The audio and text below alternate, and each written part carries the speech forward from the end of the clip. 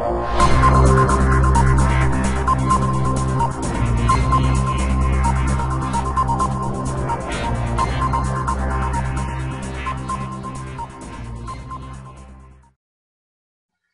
guys, this article is in relation to the BP oil spill that happened in Mexico last year, and as you know, at the time there was quite a bit of controversy. But since then, 10 people have actually died who were either working directly or indirectly with BP. It'd be very interesting to hear your views and comments as regards to this, whether you think it's purely coincidental or whether there's something more sinister behind all this. Also, I advise you to watch the video right through, as there's a very important speech at the end directly to major corporations and the government. So I thank you once again for watching my videos. If you do like it, please give it a rating. Thanks once again. Hope you enjoy the video.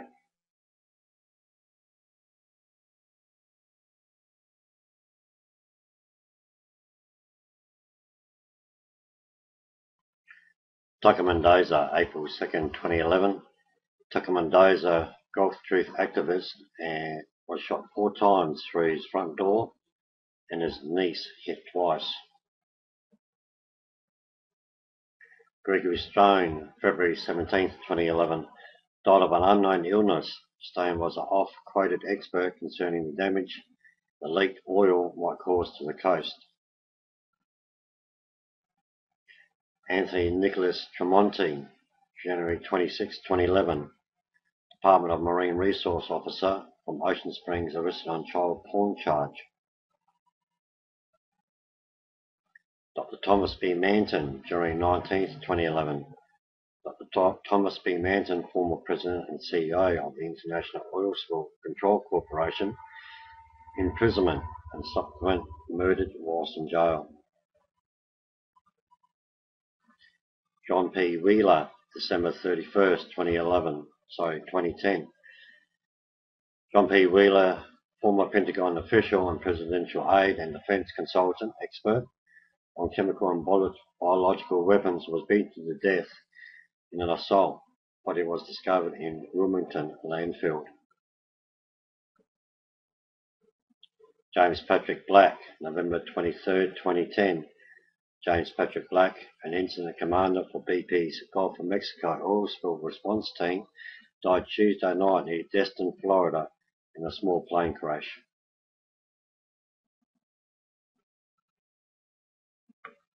Chitra Chunam, November 15th, 2010. USF Center for Biological Defense and Global Health and Infectious Disease Research, found dead in apparent suicide from cyanide. Dr. Jeffrey Gardner, November 2010, was investigating unexplained bird deaths near Sarasota, suspected to have been impacted by the BP oil disaster. No one has heard or spoken with him since.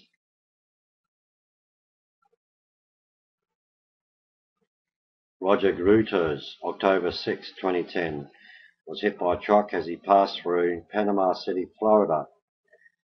Had been knocked down and killed close to the end of a 3,200-mile trans-American charity ride to raise awareness about the Gulf Coast oil disaster.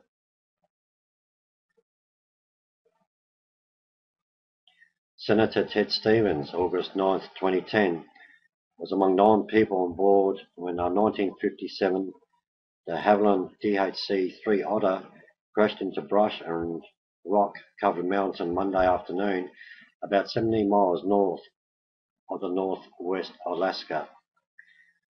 Stevens was a recipient of a whistleblower's communication relative to the BP oil disaster blowout preventer and a conspiracy of secrecy to hide the facts from the public. The cause of the crash is still an open investigation by the NTSB. Matthew Simmons, August 13th, 2010. Simmons' body was found Sunday night in his hot tub. An autopsy by the state medical and examiner's officers concluded Monday that he died from accidental drowning with heart disease as a contributing factor. Scientist Joseph Morrissey, April 6, 2010, cell biologist and college professor, was fatally shot during what police say was a home invasion robbery.